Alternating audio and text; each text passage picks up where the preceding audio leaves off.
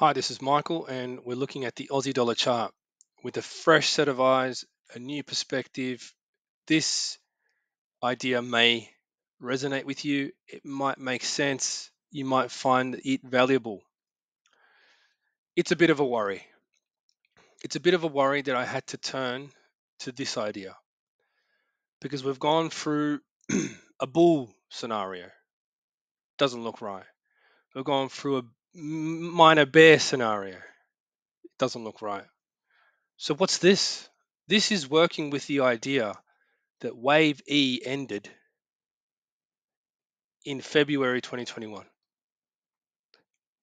right? So no upside except for short term. I'll get to that in a minute, right? We'll get to the details of that, what's going on down there in a second. So first thing that you must have noticed is that I have subdivided this into 5 waves, a 5 wave move, not the zigzags down. Oh no, we got rid of that idea because we changed this up here to wave 1. And then we changed this up here to wave 3 and here to wave 5. Now, a lot of work was done on this.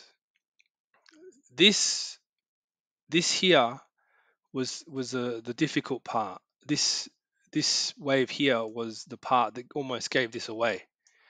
Is because wave 1 cannot be a zigzag if wave 3 doesn't even look right. And there's no zigzags, right? There's no zigzag here. So what's this? Yes, it's a 5 wave move. And I'll show you something interesting in a sec with that. So pulled apart every single wave and found a 5 wave move that could be wave 1. That's right, wave 1 getting ready for a dump, big dump. That's a problem. That, in my opinion, doesn't sound very good. Now, if you haven't seen my US dollar analysis, the fresh new analysis that I've done that relates to this chart, I'll link it below. But you should probably watch that first, or later, that's fine, to get an idea of why I'm saying this, why I'm thinking that this could be the idea that is the one that's probably not going to be very good. Um, there's a couple of reasons why this might be the case, and that's looking more forward in time, but if I have time at the end of the video, I'll go over it. So this is going to take a bit of time to get through this. So first of all, we've seen a wave 1, 5 wave move, type 2 weak 5 wave move. Wave 3 is not the shortest. Okay, wave 1 is longer than wave 3, but wave 5 is just smaller, like perfect size. See down the bottom how that went, just longer. So that there is a good sign that this is the right count. Okay, 1, 2, 3, 4, 5. It's a perfect 5 wave structure. That's a DE, right? That's what a DE looks like. E is very small. And I've seen that before. I've seen that happen many times. A, B, C large, D, E small, right? E small. That can happen. That's why I think this idea might actually be relevant, and it's not ideal, but what can I do? I don't make the waves. I just read them. So going down to 4-hour chart, what are we doing here? So according to this, we have potentially an A, B, C, right? I don't think it's 1, 2, 3, 4, 5 there. I don't think that's right. It doesn't look right. And if you try to do that, then you run into some issues with looking for a 5 wave move as the first move, which is it's really not, I don't think, what's going on here. And if you look at the US dollar analysis, it quite clearly indicates a sharp 5 wave move. A sharp correction to the downside. So is this going to be a sharp correction to the upside? More than likely, yes, because when you have a weak wave 1, corrections tend to be sharp, and then when they complete, it's downward movement. So yeah, in a way, this probably could make you think that it's going up like we did think before, or like I did anyway. It's my fault. But when it starts actually moving up, like my original idea, it'll get to a certain point and then turn around. Okay, so even if I did stick to my first idea, it would be wrong eventually if this idea is right. And the things that are giving this away started to happen last night during CPI figures being released. Is when I noticed it, and that's why I put out the US dollar idea first, just as a primer. So then we go ahead and we take it to the extreme. We start from the bottom, right? Okay, A, B, that looks like a B, it's a three-wave move there, small one. C, that looks like a five-wave move, 1, 2, 3, 4, 5. D, that looks like a three-wave move. All right. So here, this is where the party begins, right? So I thought about every possible scenario, and it's weird that we have this is not labeled properly, but I'll just change these. 1, 2, 1, 2. Okay, now the reason for this is because wave E is going to be making this sharp, right? Now, we talked about sharp corrections. Not all corrections are the same. Just because US dollar is doing something doesn't mean the Aussie dollar's got to copy exactly. They're not the same chart, right? But the idea is the same. We're looking for a full correction sharp. The way that it subdivides, I'm beginning to explain it to you. So A, B, C, D. So we're in E wave. We have 1, 2, 1, 2, 1, 2, 1, and 2 is actually 1, 2, 1, 2. I know, it's a lot of 1, 2s. We had this problem once before, except the problem is if you try to make this, how can I say it? All right, if you try to make this wave 1, okay, a zigzag wave 1, okay, that's possible. Okay, let's take that zigzag wave 1 for a second as being possible. Okay, let's do this together. So, okay, that's zigzag 1, and then we need zigzag, sorry, we have wave 2, and then we need zigzag 3. Okay, so zigzag 3 technically could be the move that ended up the highs here. Okay, and it would have to be that. It would have to be that. Why? Because you can only have a weak 5-wave move in the beginning of a zigzag, and that would be the zigzag completed. So is wave 3 supposed to be smaller than wave 1? Well, if it is, then, and if that is, how can I say this? If that is zigzag wave 3, right? Let's just look at it this way for a second. Let's put the 3 down. Let's look at zigzag wave 3 being that. Okay, cool. Well, you can't have wave 5 be any longer than wave 3 because we already know that wave 1 is the biggest. So wave 3 being this short, wave 3 cannot be the shortest. Then guess what? You're looking at a zigzag that goes back up this far. Now, is that something that is potentially the case? Sure, it could be. It could be the case, right? Corrections tend to come back to the previous fourth wave. So it's possible, okay? And in the previous fourth wave, actually, that's already occurred. That's already happened. I don't know. I'm thinking maybe a couple of things wrong there. We're probably going to go back to 0.618, or even 0.786, right? But on top of that, since when does a wave 3 look like that? It doesn't look right, okay? That's why I had 1, 2, 1, sorry, what am I doing here? 1, 2, 1, 2, okay? Okay, so we're not done yet. What's next? Okay, so if this is wave 1, so obviously wave 3 would be in progress. And this would make wave 3 probably going to be the longest move coming right up, right? So in that case, we've seen one. Technically, we should make that green. Otherwise, we're going to get confused here.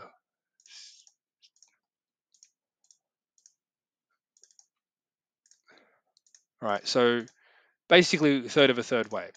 Now, definitely what's going on at the highs here, but I'll explain it to you. So 1, 2, and then 1, 2. Okay, so if that's the case, what's going on at small degree? Great, let's have a look. So this is when I started to see things really pan out, is during the CPI numbers. Here we're counting A, B, C, D, E for wave 2. So quite a small correction. Okay, so the problem with this move started with this zigzag here. Me thinking that this was a 5-wave move before converting it to this view. This had to be A, B, C, D, E, or something like that, right? But then we broke the highs, broke the view. And I said sell the news. But that's before I came out with this video. So what I believe is we are going to go for a third of a third wave. But we're starting off a weak 5-wave move again in this pattern. So that's another thing with this pattern is that, to me, it makes more sense for this to be the case, because a weak 5-wave move after seeing that initial one down the bottom, it would only make sense if it's a new trend. So a new trend within wave 3, it's starting off like this. And how does it subdivide? Okay, so we're going to have to go to the 1-minute chart, unfortunately. I'm sorry about that. So you start to see it more clearly when you see this. So if we're moving up in 3 waves again, 1, A, B, C is meant to be here. I don't know why it's not there. C right there. Oops.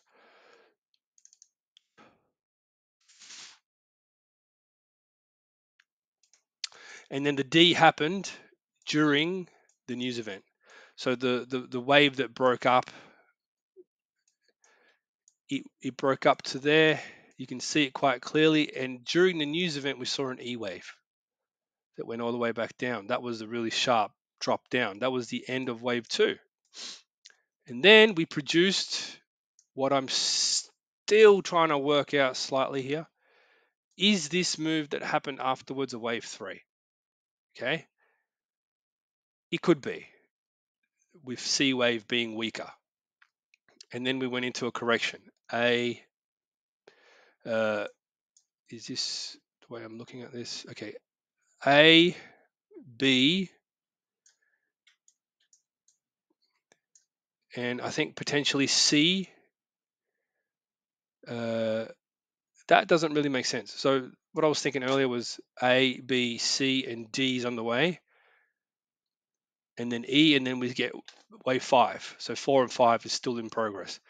So it hasn't started yet, right? Third of a third wave still hasn't started, because we still haven't seen 1, 2, 3, 4, 5 for the first wave, right? So it's very similar to what happened with this beginning here, right? 1, 2, 3, 4, 5, A, B, C, D, E. So that kind of thing at smaller degree should kick off the move eventually into wave 3, right? Now, remember what I said. this is not going to be going terribly high. And what's the other alternative? The other alternative could be, right, that this is 1, 2, and here we have 3, right? And then we have 4, and then we have 5. So the reason why I think this probably isn't the case is because you're starting off with a week 5 wave move and you're ending with one. I've never seen that before. I don't even think that's possible, right? So we're covering all bases here, right? And we're considering that maybe, is this going to be it? Is this over? Like I said, week 5 wave move, 1, 2, 3. Week 5 wave move for 5. Does it really seem right to you? Like, really? I don't think so. I think there's something wrong with that. So this is why we're looking at the wave 3 scenario. Okay, so I know it might sound a bit extreme and a bit weird, but I've seen E waves that can smash up pretty high. I mean, you saw that news event one. Those E waves can be brutal. They go almost to the lows, right? Look, it just went down almost to the lows, and then it smashed higher. Can you see it? So what's that in reverse means this thing could go right up near the highs and still be within the distance that it's allowed to go, which is up to, it could shoot up like here, right? Like that's what it could do, and then it could just reverse back down, right? Really, really hard, because you got to think about it. If this is wave 1 and that's wave 2, then it will smash down because it's wave 3, right? And it would have been a sharp correction, make you think wave 3 is happening, and then boom, you get smashed. So this is why I've been bringing all these ideas to you, because we have to be aware of them. Now, where would this go once it starts to turn around? Good question. So if we're starting wave C from here, we take the length of wave A, right, and we put it to the start there, then Aussie dollar could fall as far as 22 cents, 23 cents, whatever it is. You know what I'm saying? That's brutal, brutal. But what do you expect if the US dollar turns higher in wave 3? What do you think that will mean? The only thing that I'm wondering is that wave 3, then could this be a wave 3 rather than a wave C? That's a bit scary. That would mean that fiat currencies dying. God forbid. Could that even be possible? Wow. That makes you think, doesn't it? So the waves are always interesting, but the thing to me is like, what the hell is going on? What will that cause, and why is it going to happen so soon now? Well, this is why we keep analyzing, right? Trying to reason and deduct the incorrect ideas until we find the idea that's the most probable, right? And that's why I keep presenting ideas to you, so then you can come along for the ride and have an opinion or whatever, right? But at least you can see how I'm formulating my opinions along the way. If I'm going to give you the most bearish view, that's my last resort. I don't want to do that. But as you can see, it's taken all those other incorrect looking ideas to get to where we are. So that goes to show I'm not trying to be bearish on purpose. It's just sort of just presenting itself that way. So, yep, let's leave it at that, and I'll catch you on the next one.